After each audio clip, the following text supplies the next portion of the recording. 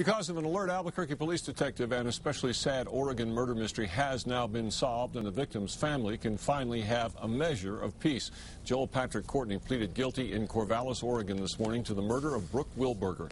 The 19-year-old BYU student was working at a summer job when she vanished in May of 2004.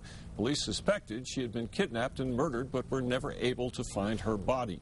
Courtney, meanwhile, moved to Rio Rancho. Later in 2004, he kidnapped and raped a UNM student who resembled Wilberger. Jinx Jones, a now retired APD detective who worked that case, noticed similarities and contacted Oregon. The prosecutor in Oregon took note of that today. This was a similar type of abduction as that which he committed in New Mexico, where he abducted his victim at knife point and also bound her. The New Mexico connection started a process that eventually linked Courtney to the Wilberger murder. He was extradited there after pleading guilty to the rape here. In today's plea deal, Courtney avoided the death penalty in return for telling where Brooke Wilberger's body was.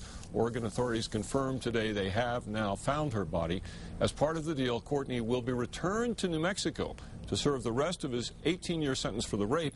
Then he will go back to Oregon, where he will do life without parole for the Wilberger murder. Courtney wants to be here, apparently, to be closer to his family.